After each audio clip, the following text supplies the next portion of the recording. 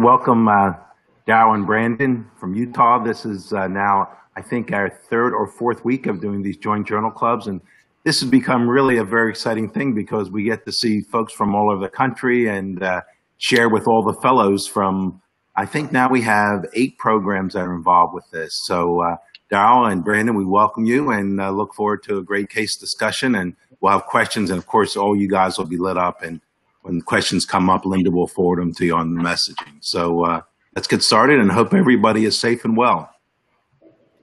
All right, thanks a lot. Thanks a lot, Dr. Geyer. We're really excited to be part of this as well. And I just want to introduce our crew here that we have from Utah. We have Daryl Breike, obviously. I think most people know him. We have also Nicholas Spina and Ryan Spiker, who are also our partners here in Utah. Our fellows today are Robert Owen. He's from WashU in St. Louis, where he did his residency, and he's going to Atlanta next year into Peachtree Orthopedics. We also have Peter Shorten, also our fellow who did his residency at University of Vermont and is moving on to private practice in Colorado Springs. And then finally, we have our chief resident, Travis Bailey, who will also be presenting today, who's going to do his spine fellowship next year in Emory. So with that said, I think one of the other things that we're trying out on this journal club is some active and live polling. I don't know if we have that slide or the number that we could show for here, right there. Here's, if you when we do our active polling, if you could put this number into your phone now, it'll make your voting easier later. This is the number that you'll just text your vote to, and we'll kind of see it coming up as active and live voting, which is kind of a cool addition. So we threw in a couple questions there today just to kind of test it out today, but I think it should add quite a bit to this and make it a little bit more fun and interactive. And then finally, do we have the agenda for today, or are we just starting out with our first presenter? And here is the agenda for today, which we're going to focus mostly on deformity, and we're going to go through a couple of the recent articles and a more classic normative article. More classic, I say now it's classic, a couple years old. So with that said, we'll get started with Dr. Shorten with his first as the first presenter. Perfect. Thanks, Dr. Lawrence. Thanks for having us. We'll get moving on, although I can't change the slides from my computer. If you say next slide, Pete, I can do it. Okay. So we're going to start with a case here. It's an 86-year-old female.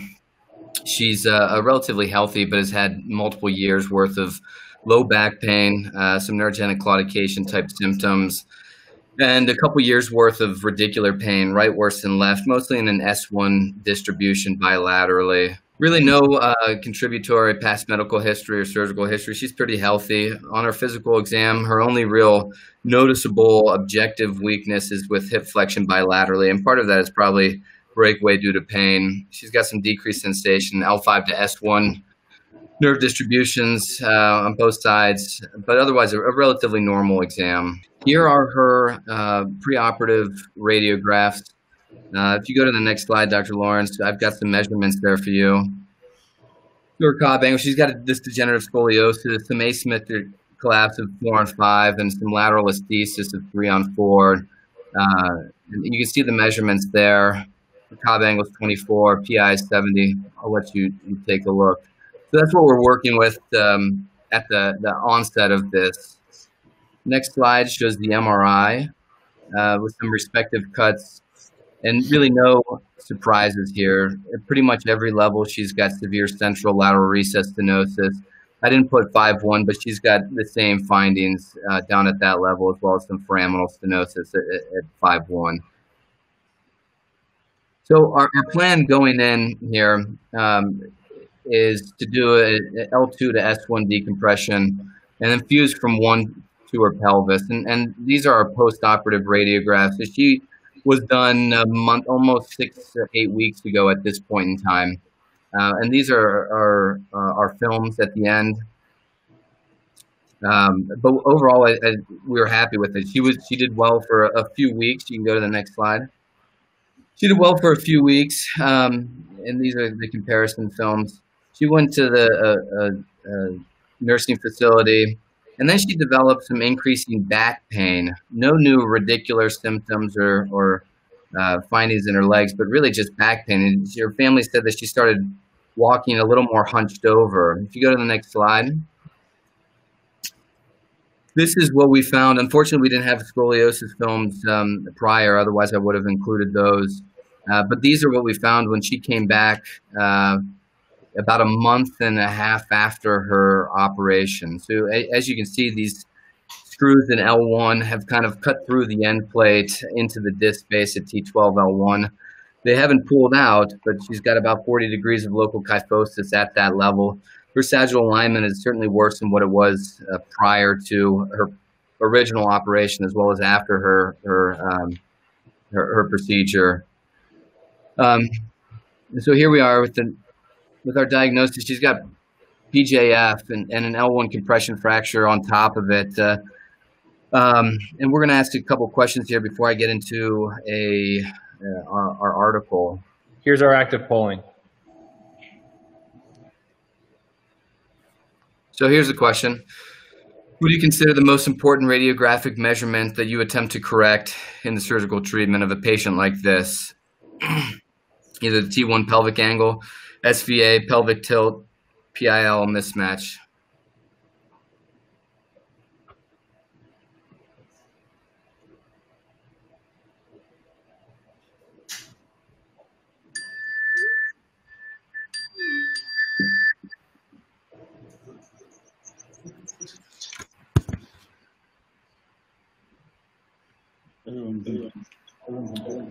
Great.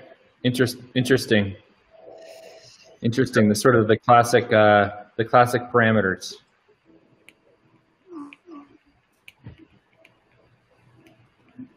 Great. Go forward.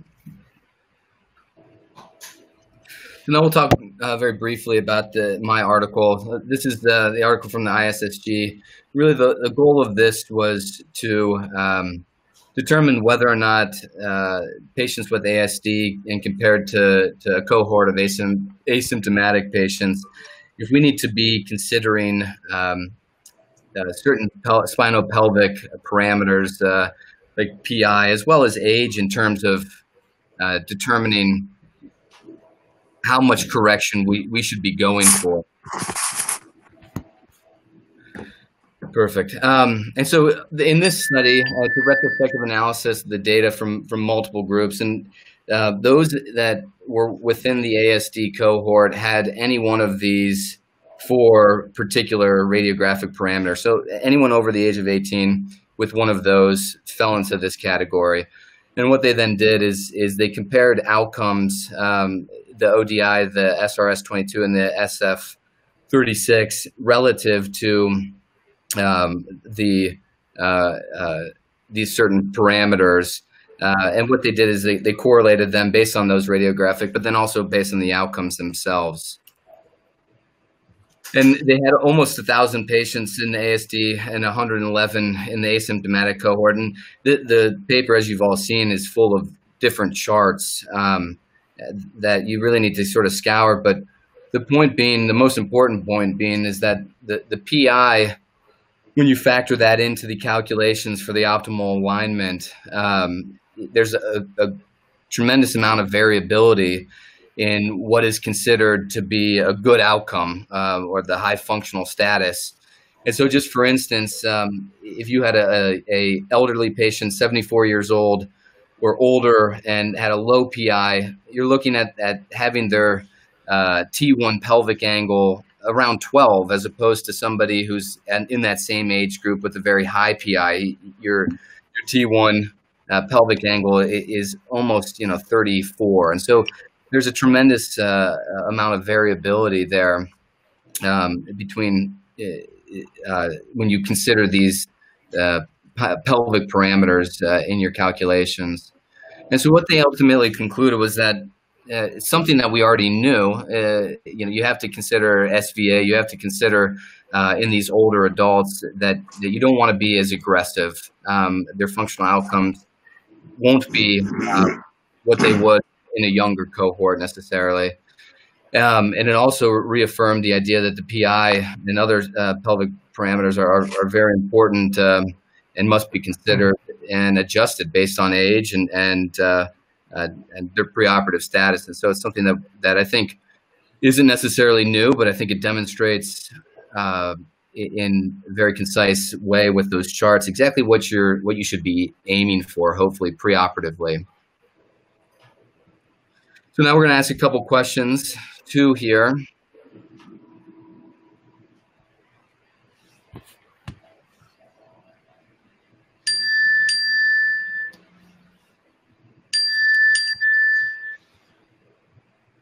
I don't know where there we are. So do you routinely consider these age-defined parameters and factor them into your preoperative surgical plan?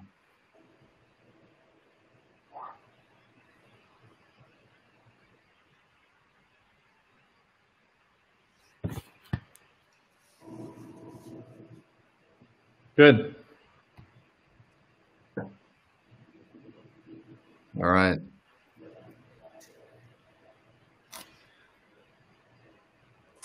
So, is that the end of the presentation, Pete? No, we had one more question, and then we were just going to show them what we did afterwards. Okay.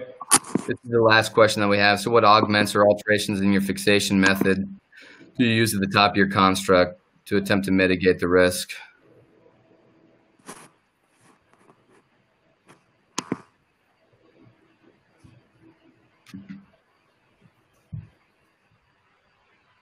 Wow.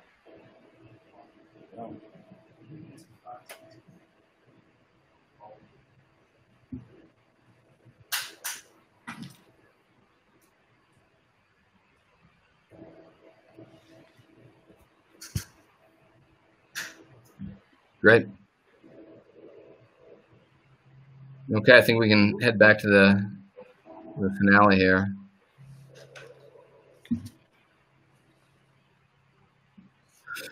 So our surgical plan, again, these were her preoperative films. Our plan was to do a revision T10 to pelvis and T12 L1 SPO, get her alignment a little bit better. And this is what she ended up with. You can see her sagittal alignment is improved. Her PIL mismatch is also improved, but the other parameters more or less remain the same. And there's a comparison before and after. And that's it, Dr. Lawrence. Great.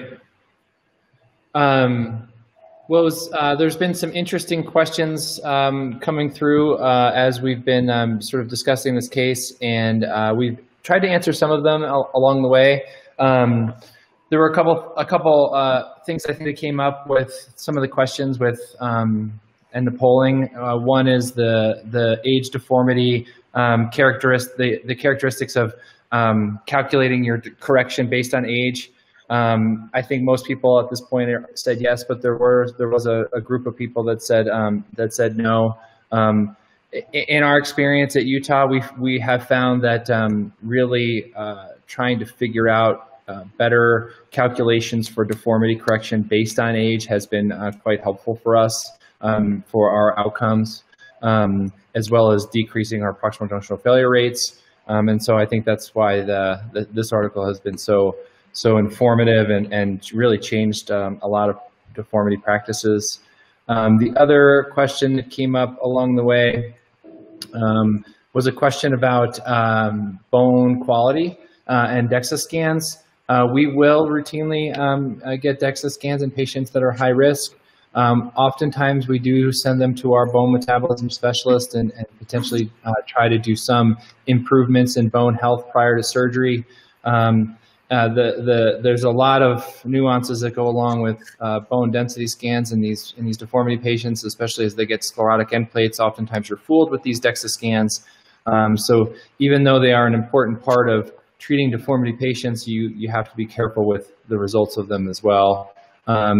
And then the other question that was interesting as well was what people are using in the proximal end of their constructs for prevention of proximal junctional failure. And I think that's a topic that we could all talk about and debate for a while. But good job, Pete. Any other comments from anybody else, Dr. Brockie?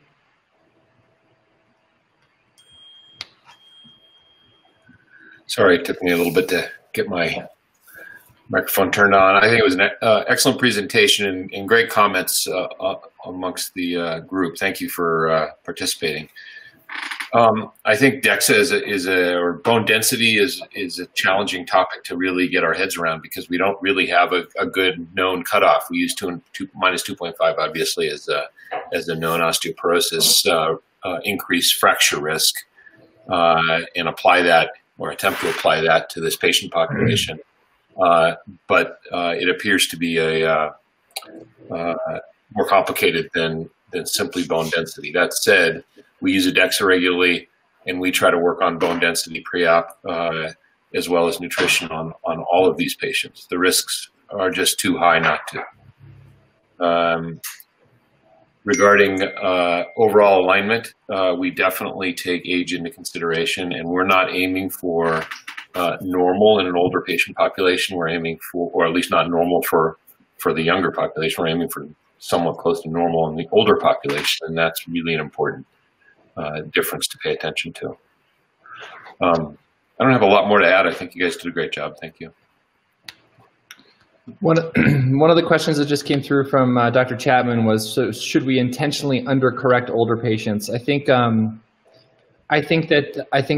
might be a little of an aggressive statement. I think what we try to say is that we're not going to correct them as much as we used to. We shouldn't intentionally undercorrect, but we shouldn't go over the top to overcorrect. I think that's kind of the point a little bit of this, and I think that's sort of where we're the kind of the way we think about it, and we don't try to make these patients look perfect.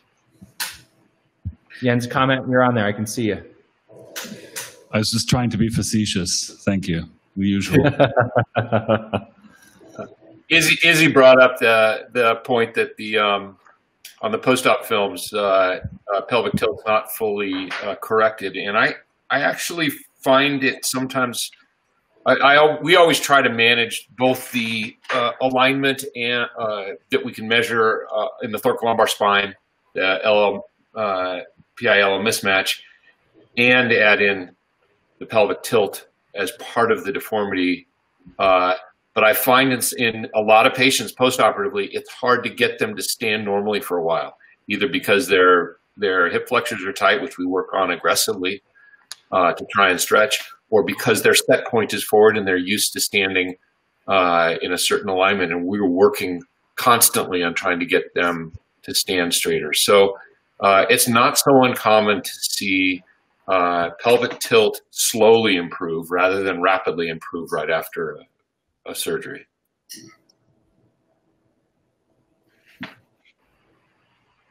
Okay, great. So let's move on to the next presentation. Okay, good morning, and I'd just like to echo Pete's comments and thank you to the Seattle Science Foundation for helping us to set this up. So this is our second case. Patient presented with a chief complaint of bilateral leg pain. She's a 75-year-old female presenting with right greater than left leg pain and right leg weakness.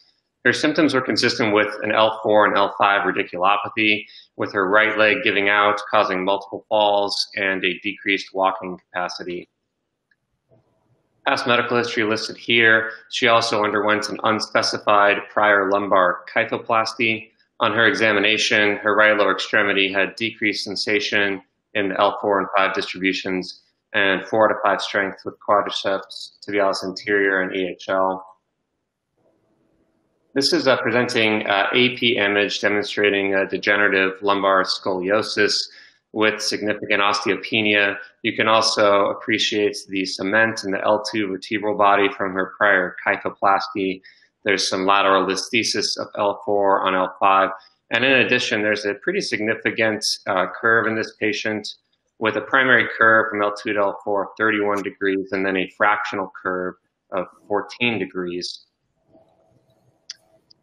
And moving to the lateral image, you can see these spinal parameters listed to the right with a pelvic incidence of 67, total lumbar lordosis of 44 degrees, leading to a mismatch of 23 degrees and a pelvic tilt of 27 degrees. You can again appreciate the cement present in the L2 vertebral body. This is selective axial cuts of an MRI demonstrating at L2-3 significant right greater than left-sided lateral recess stenosis. At L3-4, more bilateral lateral recess and some central stenosis at that level. Similar bilaterally at L4-5. And then as we progress to L5-S1, things start to open back up. So in this case, this is a patient with a degenerative lumbar scoliosis, lumbar spinal stenosis, and lumbar radiculopathy. I should also mention that full scoliosis views did not demonstrate anything surprising in this patient above. And so that will lead to our next poll question. So the question is really, what is, based on this patient's presentation, your preferred treatment option, kind of from a more global picture? An MIS-based approach with multiple interbodies, percutaneous screws, a more selective lumbar fusion, an open decompression, or a larger thoracolumbar fusion with an open decompression and possible fixation to the sacrum or pelvis. So about a third with lateral-based approaches. It's good. A quarter. Now a quarter. Yeah. Go ahead, buddy. Okay. And then I just need, there we go, thanks. So that leads to the second article, which is an article out of the AO Spine organization with the ISSG looking at treatment of fractional curves in deformity patients with scoliosis and comparing MIS approaches versus traditional open surgery, looking at surgical outcomes. And just as a brief background, foraminal collapse in these fractional curves in scoliosis patients is a frequent cause of radiculopathy and leading these patients to ask for surgery. And the thought of why this is maybe poorly tolerated is that this up-down stenosis results from the concavity of the curve in addition to other factors that leads to a more mechanical compression at the level of the dorsal root ganglion, which tends to be refractory to conservative management. And treatment of the fractional curves can really be critical to improving these patients' pain and having good results. And traditionally, these have been treated with open laminectomies and foraminotomies, but with MIS coming into play, indirect decompression has become more popular. And so their objective, again, was to compare the outcomes of MIS versus open treatment of these fractional curves. And so the methods, this was a retrospective multi-center review of ASD patients with a minimum 2-year follow-up. And you can see the inclusion criteria of at least a 10-degree fractional curve with greater than 3 levels of instrumentation, and then at least one of the spinal parameters listed below. And then they then also performed a matched analysis where this was performed by the total number of levels fused. We'll get into that a little more on the next slide. The primary outcome was improvement in VAS leg pain, but they also looked at fractional curve correction, ODI, and other spinal parameter corrections. There were 118 patients, 79 treated with traditional open surgery, 39 with MIS. They all had similar preoperative fractional curve as far as magnitude. And they all, if you combine the entire group, there was a similar post-op fractional curve correction between groups. You can see the numbers listed to the right. The unmatched analysis showed that MIS actually had greater VAS leg pain reduction. But if you look right above that, the average number of levels treated was more than double in the open group. And so because of that, the real bulk of this study is in the matched analysis, where they matched based on number of levels treated, an average of 7 levels, and they had 20 patients in each group. And again, these cases showed similar correction of the fractional curve magnitude and similar improvements in VAS leg pain, despite the open group having more open posterior decompressions.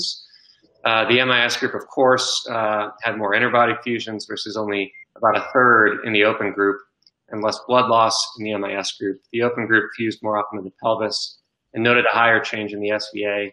There were no other significant differences. In the discussion, they really focused on the fact that despite there being significantly fewer open posterior decompressions, when they looked at their primary outcome of vast leg pain treated with MIS compared to open, there was a similar reduction in that pain. And so their argument is that indirect decompression and ligament ataxis may be as effective at improving leg pain from the fractional curve as traditional open surgery. It also showed similar overall magnitude of correction, sort of leading this to show MIS as a possible option for management of these radicular symptoms due to the fractional curve, and it may be as effective as open surgery. So that brings us back to our case, and sort of similar with the poll, we opted for a selective lumbar decompression infusion with an L2 to 5 laminectomy and a 1 to 5 fusion. And here are the postoperative images, scoliosis views, demonstrating a significant correction in the main and fractional curves. And these are the pre versus post-op sagittal parameters, and the low lumbar lordosis and lumbar lordosis numbers are flipped post-op, but there was a improvement in the mismatch to about 18 degrees. Other parameters were similar post-operatively.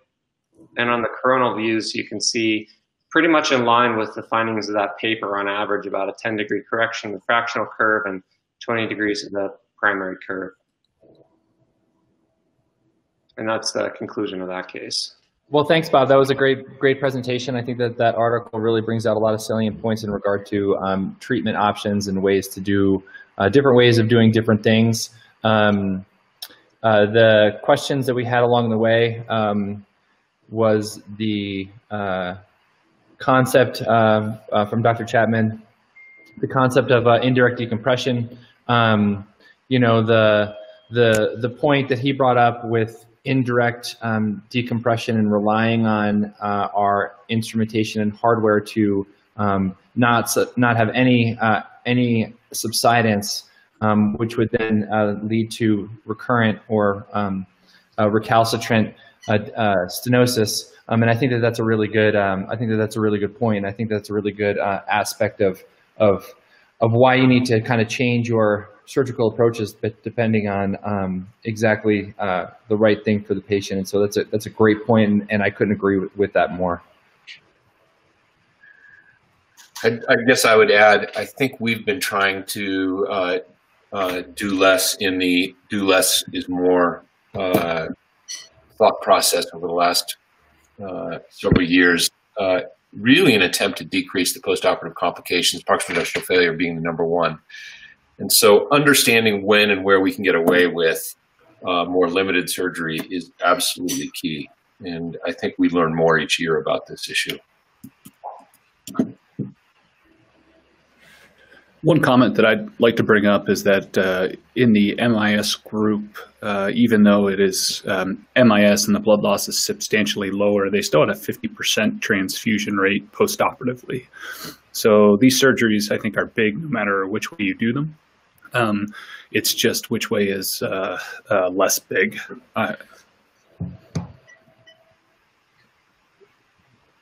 If I can add a comment in there as well. One of the things that's forgotten, and I put it up in the chat, is the concept of pedicular kinking of the DRG that Ian McNabb described probably 40 or 50 years ago now. And you look at the films, you can see the up-down stenosis on the concavity of the fractional curve, but we forget about the pedicle above and the nerve root coming around the corner and being stretched as the spine listhesis to the side. And that just speaks to the importance of deformity correction when we are looking at these cases with the fractional curves. So you can do your decompression, but if you don't get the deformity correction, you're still going to get the pedicular kinking, which sits right on top of the DRG, and a lot of these patients end up with more substantial discomfort or prolonged discomfort. Yeah, that's a great point. It's an article that often is forgotten about. Jens asked about distal augmenting fixation when you stop at L5, and Jens, I'd love to hear your thoughts on that. We have experienced both the successes and tragedies of stopping at L5, and generally would prefer to not go to the pelvis if we can help it. Again, due to the increased risk of proximal junctional failure. But L5 is a touchy vertebrae to stop at times, particularly for a longer construct. So what are your thoughts on that? I don't know is the answer. It's a really problematic issue. Obviously, we are probably far more going into the pelvis in postmenopausal females. And of course, the failure point has been simply moved up rosterly wherever we stop there, and we still don't have a great answer for it. But this is just empirical. I've just seen way too many females falling apart, and as you all know, I have a great sensitivity about cements, so I see more cements used, and I think that if we stop at L5 in a very osteopenic-looking patient like the one case that you showed, that may become more necessary because the disabling nature of L5 collapse is pretty hard to correct and very disabling. They usually have foot drops and are pitched forwards quite a lot. So I'm, like you, not aware of a clear answer, but just unsupported screws at L5 are probably going to fall apart in an older patient. Thank you.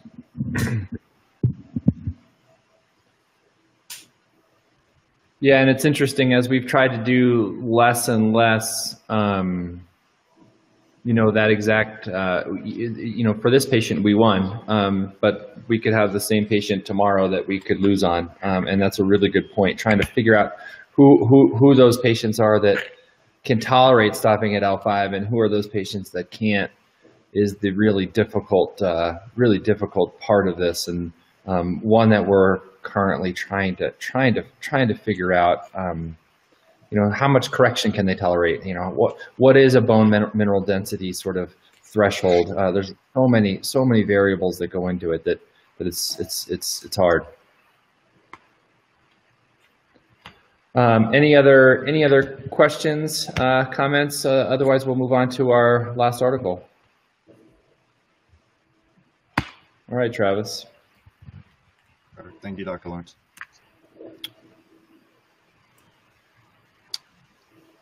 All right.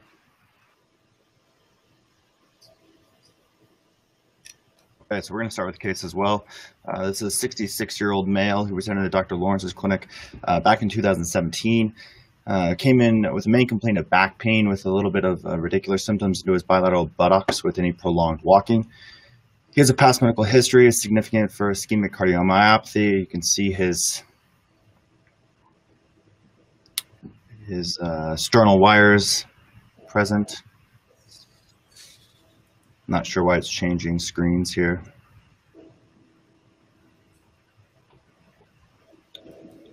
All right. Also has alcoholism and active prostate cancer.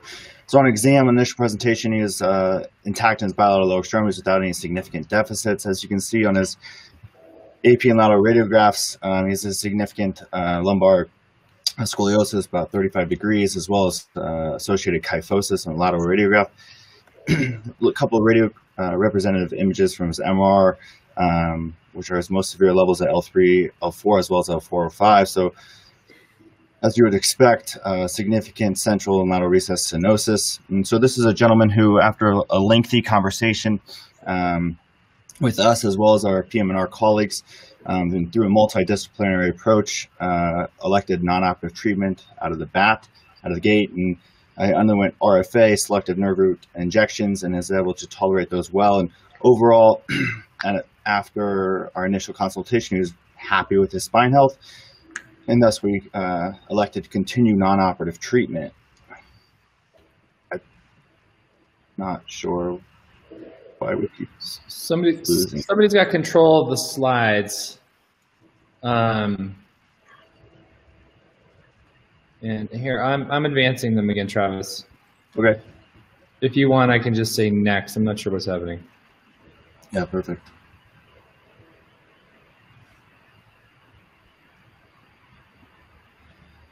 So with this gentleman's case, like I said, we elected non-operative treatment at this point in time after our initial presentation. And now the slides are gone. To discuss today is a randomized trial that came out in 2019, looking at those patients with adult lumbar scoliosis and deciphering whether or not they are better treated with non-operative versus operative intervention, as you can see here. Next. So as we know, adult spinal deformity, it affects up to 15% of our population, and its associated disability is similar to that of a chronic disease such as diabetes or rheumatoid arthritis. And like I said, the clinical question we have is there a difference in patient-reported outcomes between the operative and non-operative treatment of adult lumbar scoliosis? Next. So this is a multi-center randomized controlled trial. Notable inclusion criteria was any patient 40 to 80 years of age with no previous spinal fusion or multi-level decompression, so relatively virgin with regards to spinal procedures. They had to have a Cobb angle greater than 30, an ODI greater than 20, or an SRS subscore less than 4, with their primary outcomes being an ODI and SRS 22 at the 2-year follow-up. And so they randomized back. Yeah, I don't know what's happening again, Travis, sorry. So they ended up randomizing about 63 patients into the randomized cohort. 30 underwent operative intervention, 33 underwent non-operative, and then their observational cohort had about 100 in each group. And what I really want you to look at here is this bottom row, and what it shows is of the randomized cohort, 31 completed their 2-year follow-up, but at their 2-year follow-up, 31 of the patients who were supposed to be non-operative treated, 64% ultimately crossed over and underwent operative intervention. If you look at the observational cohort, those numbers are better, where only 13% switched groups and underwent an operation, which really guides the treatment or guides the way we can interpret this paper moving forward. And so next. So if we look at the intention to treat analysis, which is imperative anytime we're looking at a randomized controlled trial, what you can see by the yellow circle on both the ODI and SRS graphs is that at 1 year, there was a greater improvement in the operative versus non-operative cohorts with regards to outcomes of the ODI and SRS 22. However, if you look at the red box, you can see that by 2 years, that difference dissipates and they're no longer significant. Next. If we look at the as treated analysis, what you can see is there is a difference at both the 1 year time point as well as the 2-year time point in regards to the ODI and SRS 22 for the operative intervention. Next. The responder analysis, looking at those patients who underwent operative versus non-operative and those subset of patients who were able to meet the MCID for the ODI and SRS 22, showed a significant difference with regards to both the operative and non-operative groups for each variable evaluated, at least with regards to the as treated. Next. And the final point that we really need to look at, especially when we're talking about any operative intervention, is the amount of serious adverse events. And what we saw in this group was there are 114 serious adverse events in the operative cohort, 9 neurologic deficits, 4 were at least in HSC, and 1 patient died from it. And of the surgeries performed, 24 revision surgeries were necessary. But what I do want to point out is that even if you had a serious adverse event and you're in an operative cohort, you still had a more significant improvement with regards to SRS 22 and ODI as compared to those patients who are in the non-operative cohort. Next. And so, in conclusion, it's difficult, especially when we look at this intent to treat analysis due to substantial non-adherence to the assigned cohort. Yet, I think if we draw our conclusions simply off of the as treated analysis and the MCID, it does show benefit to surgical intervention. Noting that there is a high rate of serious adverse events, as we know in any spinal deformity case, those patients who are overall happy with their spine health upon initial presentation, like our gentleman who were presented at the beginning, I think it is reasonable to continue non-operative care. He is now 3 years out. He is continuing to meet with us as well as our PM&R colleagues, and he's been happy with his level of function. Yet, I do think we can say that if the patient fails non-operative treatment, they're overall unhappy with their spine health, that operative intervention provides significant benefit. Thank you. Great, nicely done, Travis. This is one of those interesting articles that, and a very well done article. This patient that I've been following over the years, actually I've been seeing him for much longer than that, probably closer to 10 years. This is a patient who initially had thought about a deformity and spine reconstructive procedure, and given some of his history, I sent him for a stress test. And I don't know about some of the relationship you guys have with your cardiologist, but one of our cardiologists, his nickname was Full Metal Jacket because he would put a stent in anything. And he called me afterwards and said, thankfully you sent this guy to me because he would have died for sure. And so he ended up having a 5-vessel CABG, and you could see what happened with him. But after that point, his operative capabilities were largely minimalized after that. But he's done quite well with non-operative treatment. I think a lot of it is education, expectation management, as well with some of our non-operative options as well with RFAs and injections. But he's done quite well with his non-operative treatment, and I think this article is a great addition to our literature, and I thought that's why we should sort of talk about it quite a bit. Other thoughts? Yeah, I agree. I'm glad. This is Ryan Spiker, University of Utah. I agree. I'm glad we included it. The one question that then comes up, the kind of natural progression is, well, what non-operative treatments should we offer? And I think that's a tricky field to enter as surgeons, because we're talking these people out of surgery often because they just want to get fixed. We explain the risks and benefits, decide to pursue non-operative treatment, and then we're a little bit flying blind. There's not a ton of literature when we look at set injections and stimulators and all these procedures that are done. So I'd love maybe a lot of the people that are on the panel here today to kind of comment maybe about how they manage that. I'll chime in with a couple comments on this. One of the cautions that I will tell or say about the paper that we just heard, we're relying on the SF36s, on the ODIs, on the SRS22s. And despite the fact that we consider those objective, they're really not objective. And the patients may be perceiving less pain. They may be more comfortable, but are they truly stressing themselves as much? Are they truly functioning as much? And that's where I think we really need better functional outcome measures. And I can't resist but put a plug in for gait analysis on this. We found a lot of differences in our adult scolies where they are functioning much better, yet their outcome scores, their patient-reported outcome scores, don't necessarily reflect the level of function. And we've also seen the reverse of that. So there's still a lot to learn and to look at in terms of the patient function in there. One of the other cautionary notes that I'll mention, Ryan, you mentioned spinal cord stimulators. People are considering that a non-operative treatment. It's not a non-operative treatment. It's still an operation to get it in.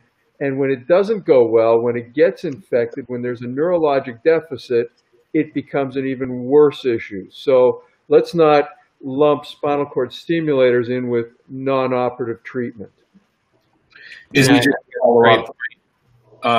just to follow up on your comment real quickly, I totally agree with you regarding the outcome scores, and the question is specific to functional changes that the patient has gotten used to and may not complain about in particular.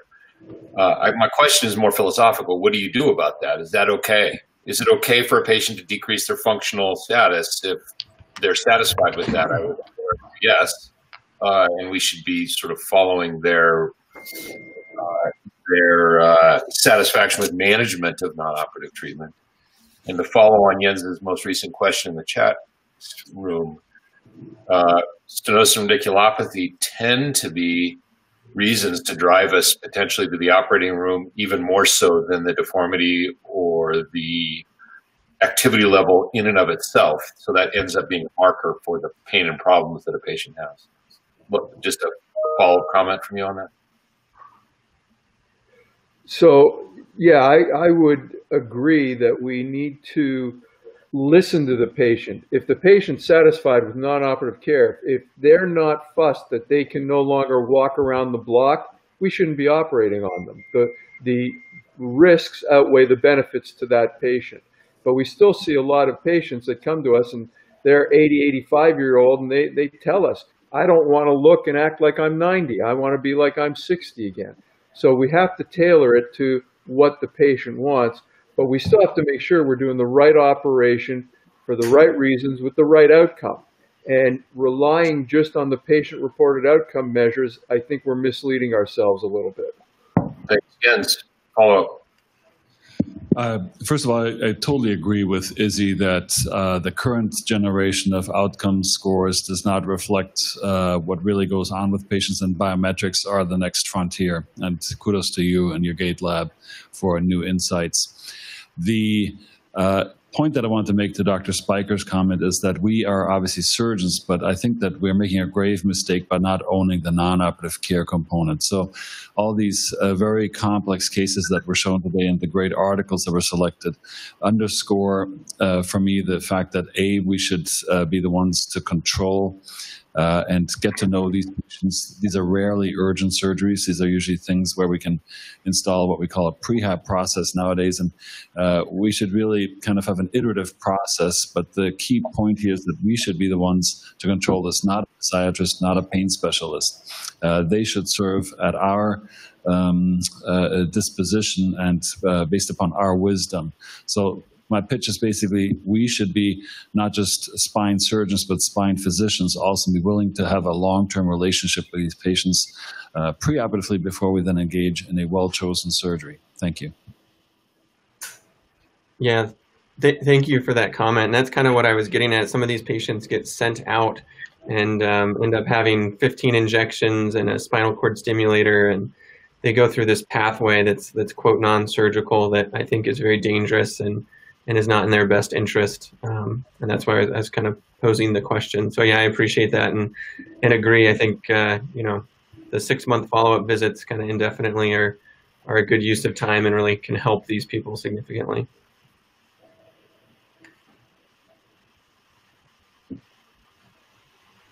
Just one comment. I think that Emil, can I ask another question? Sorry. Oh, go ahead, Rick. I'll let you comment.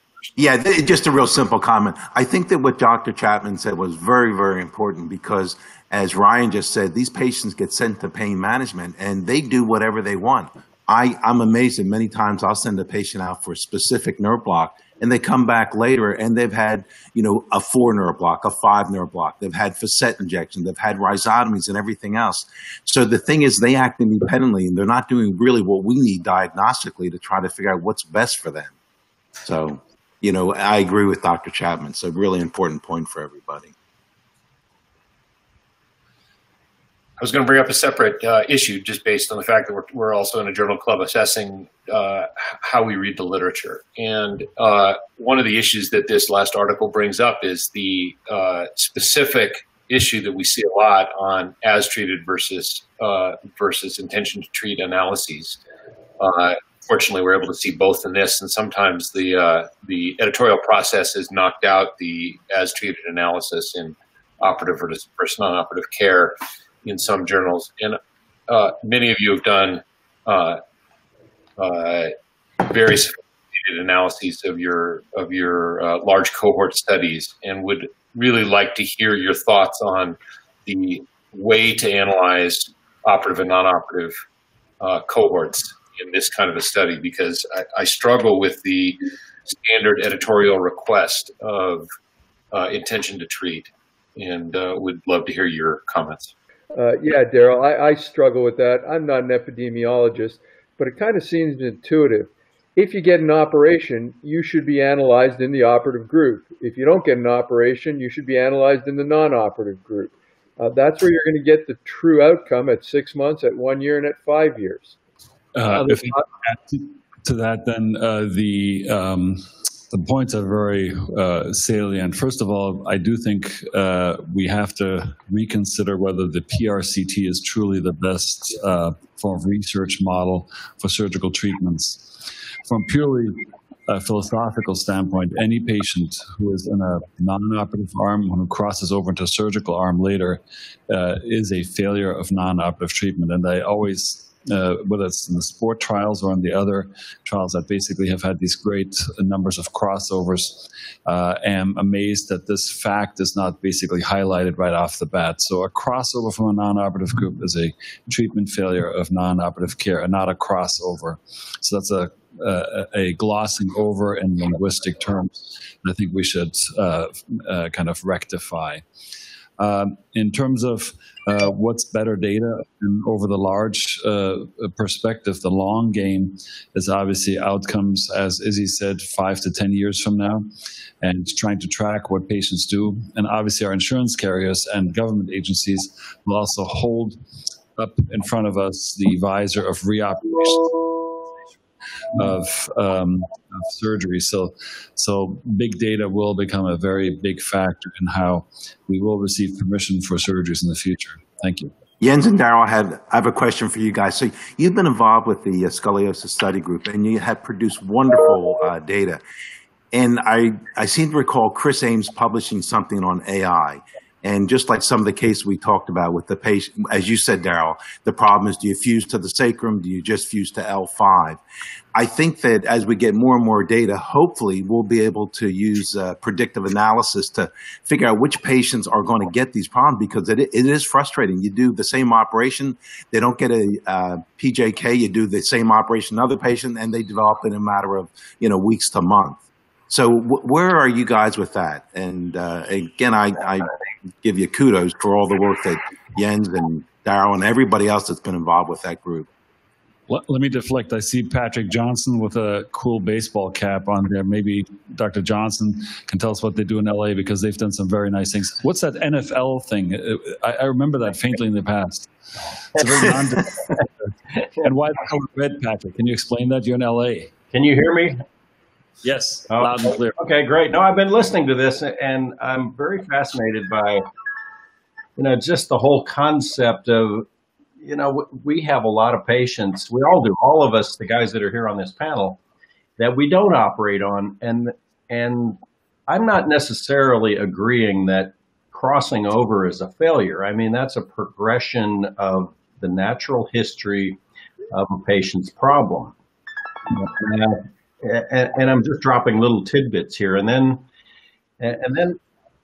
when Rick was bringing up this idea about how do you use predictive analysis, we can't predict the future, because it's like, look at the world we're living in right now. I mean, there's a lot of things that we can't predict. How come we can't use some of the past patients that we've had? And I'm just going to use an example here right now, is that I saw a lady that she sent me her films, and I just sent her to Daryl Broadkey. She was operated on for a lumbar scoliosis in the 1960s. And she did well for literally 50 years. So why can't we look backwards as well as forwards with predictive analysis to say, hey, here's a patient that was very, very successful. And her story is she had, I believe it was like a T9 to L4 fusion. And she lasted 50 years, and she's finally wearing out those subjacent segments that weren't fused. And I think that looking backward is just as important as trying to look forward with artificial intelligence, whatever that is. And I'm not sure I really understand it yet. But, we have a lot of patients like that some of our old colleagues operated on, and we have as well. Some of them succeed and some of them don't. I mean, it's just a lot of useful retrospective data that we may be missing. I'm interested in your comments, Jens, about that. Why don't we look back? And Rick, why don't we look back as much as we try and look forward? Because we can't fast forward 10 years to the patients we operate on right now. Love it. Thank you. You've always had great out-of-the-box thoughts in many good ways, and this is one of them. I mean, we should probably, any deformity patient that we have, somehow register them and see what worked well and what didn't work well. And again, in medicine, always learning from our great gains and conversely learning from our mistakes is a big deal. And having this registered, whether we did the surgery or somebody else did, shouldn't matter. So we're heading probably more and more towards that with some form of a registration process that is simplified, that does not have as much effort in terms of input points, but point well taken. Thank you. Pat, I would agree with you fully. I think we need to go get as much data as we can, looking backwards as well. This woman that you mentioned is a remarkable story. I wish we could find more of them so that we can understand what the success, what led to the success. To Rick's question about specifically about L5 versus S1 is one of many questions we have in adult deformity. It's not. It's why we're in this exciting field. There's many unsolved problems. Stopping at L5 leads to a lot of concerns related to failure at L5. Stopping at S1 leads to a lot of concerns. We're running out of time. Proximal junctional failure. So I think we have a lot to sort out, and there are. I want to underscore one other point. We use radiographic data a lot to help us make decisions, but it is likely not the radiographic data that leads us to success and failure. To some extent, it's the radiographic data, but there are so many other factors that are not the radiographs. We should be spending our time understanding the patient, the other patient characteristics more. Yeah, those are all great comments. It was a good hour of Journal Club. I think we're coming to the end. Any other last comments, questions? Great job, Utah. That was very cool. Thank you. Yeah, you're welcome. Thank you, Linda, Alexis, and Ashley as well for helping put this together. This is a great series. Thank you. A lot of smart guys around the country. Yeah. Thanks, guys. Really appreciate y'all being on. Yes, this was terrific. And again, thanks to Alexis, to Linda, and Megan from the Science Foundation that helped put it together. And this is terrific, and we'll keep on doing it. Thanks, everybody. Stay safe and healthy. Thank you. Thanks, guys. Have a nice weekend. Great job. Thank you. Thanks for watching. Hit the subscribe button for more medical content.